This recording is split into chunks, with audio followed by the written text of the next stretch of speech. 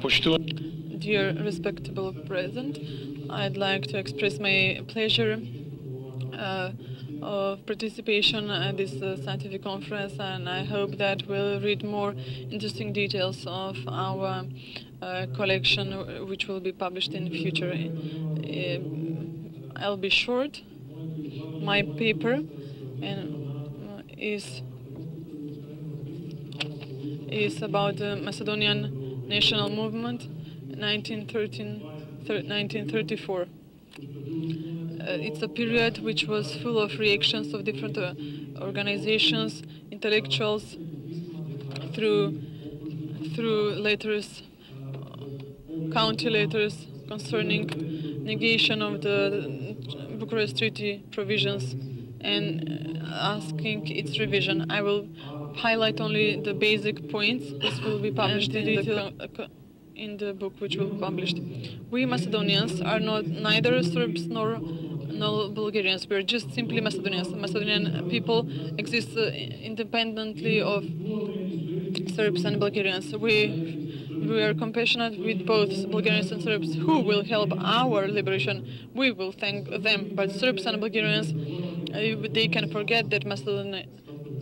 They should forget us, because Macedonia is only for Macedonians. This thought of the Macedonian revolutionary Boris Arafov was on the title page of the newspaper of the Petrograd colony of the Macedonian activist Macedonian Voice in Russia, and it was with great hope and enthusiasm Macedonians revolutionaries were included in the preparations for the Balkan state against Ottoman Empire and its rule in Macedonia.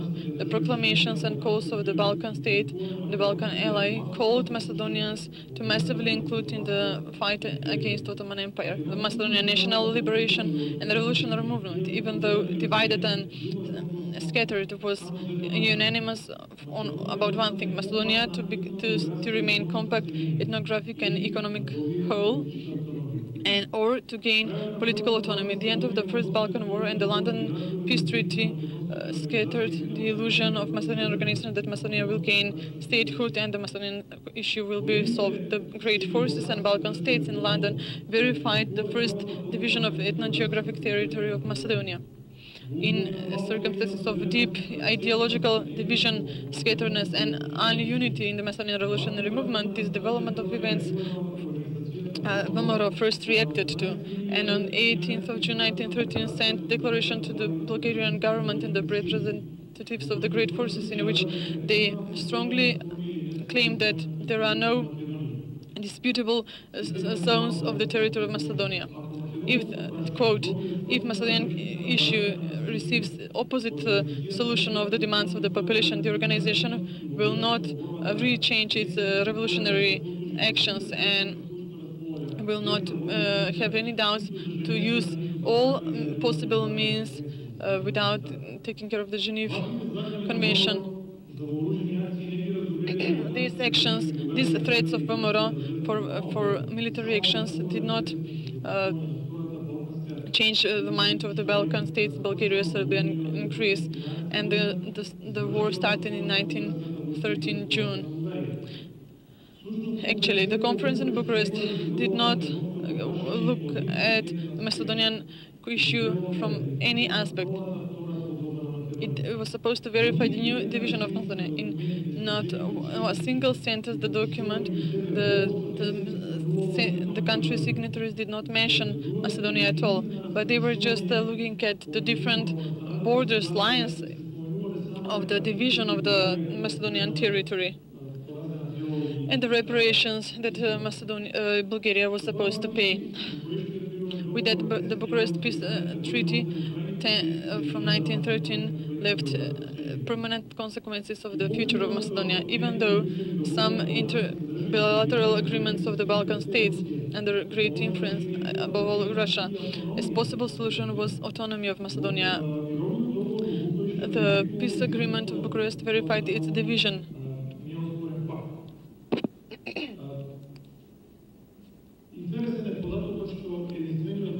Interesting data is that the single Macedonian that participated in the Bucharest Peace Conference is Simon Radev, as a member of the Bulgarian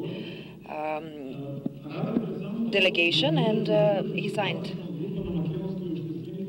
the document. And just before he left, he was asked by a group of Macedonian revolutionaries and activists how is he to act, and he was asked on the sessions of the conference to ask for creation of an autonomous Macedonian state. Simon Radev, as a Bulgarian delegate, had already had the information that a group of Macedonian revolutionaries and actors submitted a request to representatives of the great forces in Sofia for Macedonian autonomy. But the interesting thing was that the Radev was more concerned with the Bulgarian interest of how to get an entry into the sea rather than fighting for the Macedonian question. So he was asked how you will sign or sign the new slavery of Macedonia, quote and unquote. The signing of the Bucharest Peace Treaty caused enormous satisfaction to all circles of the Macedonian national liberation and revolutionary movement, irrespective of their ideological self-determination and affiliation. In such days, July and August 1913, majority of the Macedonian revolutionary groups were in Sofia and tried to organize and react to the unjust Bucharest Treaty and the division of Macedonia, even though they didn't have prepared sufficiently. Macedonian revolutionaries and actors tried to take up a certain standpoint when it comes to the division of Macedonia. They met, discussed, and tried to find answers for the great injustice. The dissatisfaction was directed towards the Bulgarian government, considering that the government in Sofia manipulated the aspirations and the goals of the Macedonian revolutionary movement. At one meeting at the Sofia streets between Dimitar Mircev, Hristo Matov, and George Petrov, the last, regarding as per the Bucharest Treaty, severely criticized the Bulgarian government with the words, "Even if he were a shepherd, he would have done better for the people." According to the memories of Dimitar Mircev, those moments of disappointment, he made an attempt of the certain group of Macedonian revolutionary in Bulgaria to exchange opinions among them. So there is another correspondence to Russia in my presentation, but since there isn't a lot of time, I'm just going to talk about Dmitry Chubovsky and Krista Petkov-Misirkov and letters addressed to Russia, because Russia was seen as an ally to the Macedonian liberation movement. One of the reactions is the reaction in the magazine, the journal Macedonian Voice.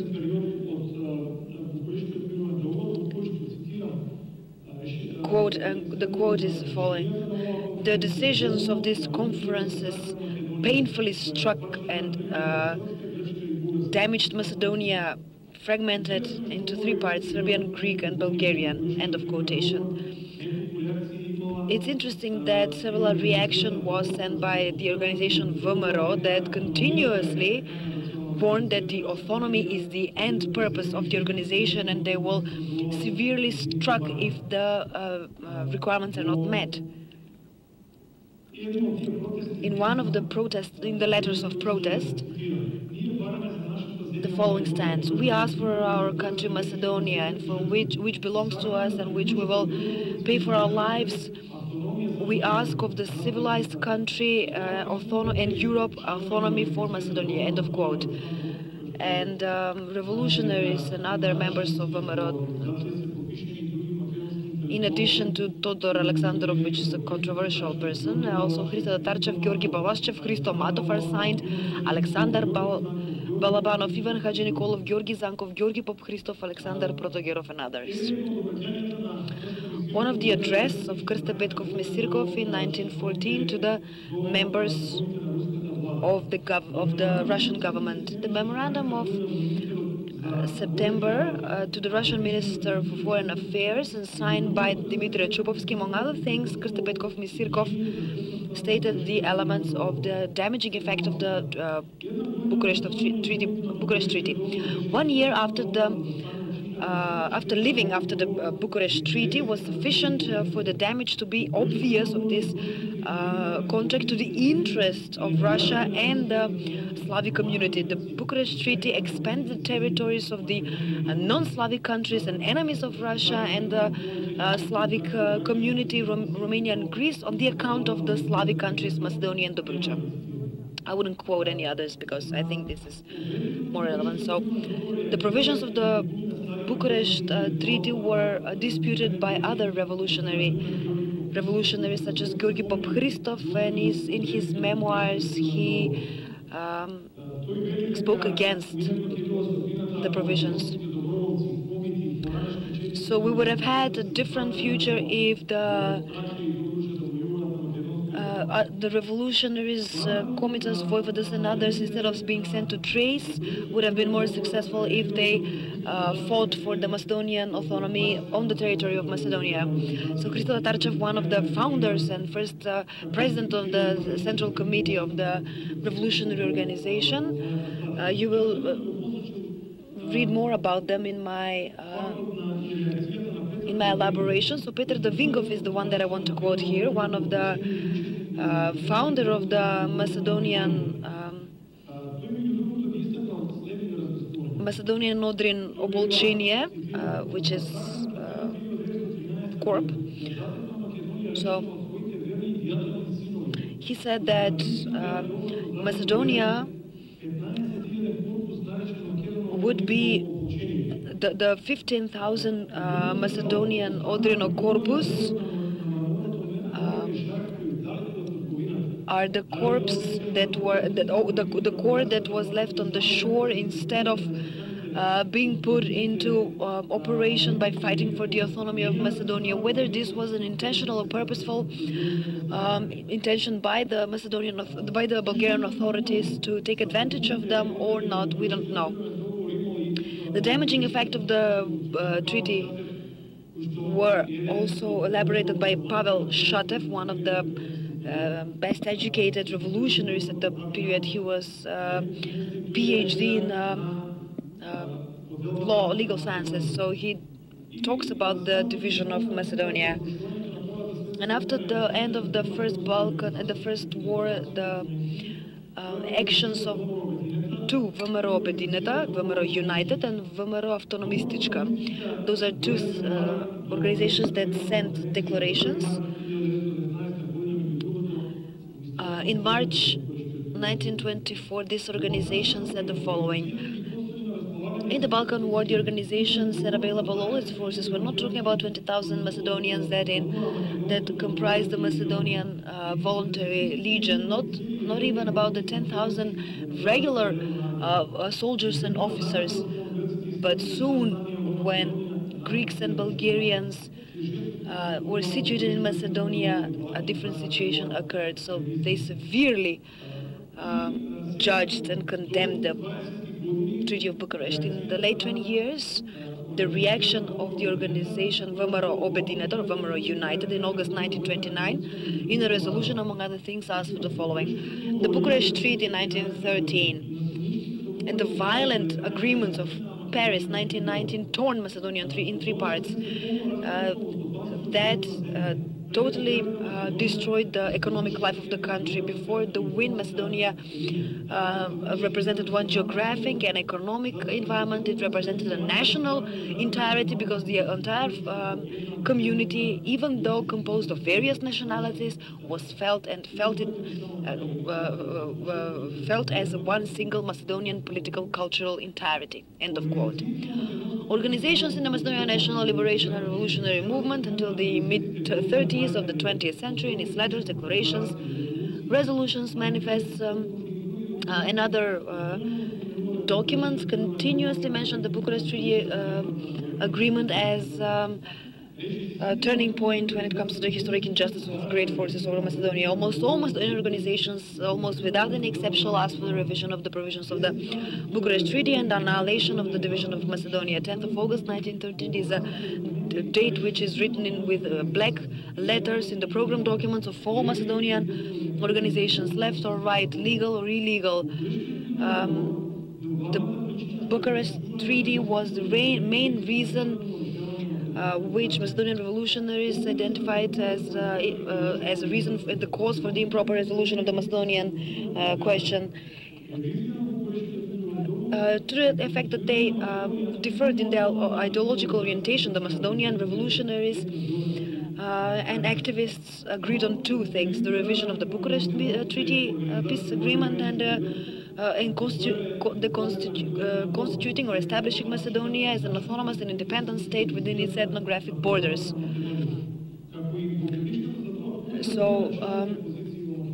But also the fight for prestige, the internal lack of unity, the lack of coordination in activities before the international factors, as well as the fatal Macedonian liquidations, actually assassinations, were the chief reasons why the Macedonian revolutionaries and activists did not direct its actions, full actions with full force towards the injustice provisions of the Bucharest Peace Treaty.